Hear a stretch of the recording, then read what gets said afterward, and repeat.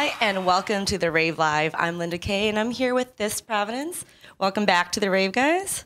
Thanks for having us. Yes. Thank you for joining us here again on the Rave Live. That was a pleasure to have you here. Yeah. Thank you. All right. Maybe go down the line and introduce yourselves, please. My name's Dan. I'm Andy. I'm David. I'm Gavin. All right, and let's talk about this headlining tour you have, the About Damn Time Tour. How's it going so far? It's going great. It's been really, really fun. It's probably been the most fun tour we've ever done, actually. Sure.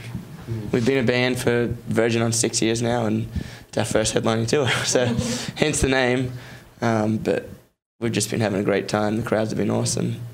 All your fellow bands on the lineup, how's that going? Really, really good. We've been, earlier in the tour when we had better weather, we were, setting up a barbecue and nice. Yeah. having It's a big party and big hangout session, so it was cool. Every single day, before the show, we'd have all the vans parked around. And the dance parties, right? Yeah. No? Not so much dance parties. More just sitting around being lazy, drinking beer and just relaxing the time up. Led Zeppelin. This is one of those tours that I think every band's hung out. There's always a band that doesn't hang out as much, but every band's just down to chill. So it's been really cool.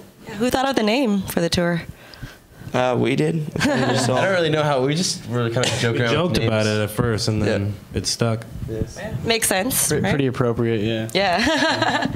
Well, last time you were on here, we were talking about your current album, Who Are You Now? And just congrats on the success of that album. How's the journey been ever since releasing it?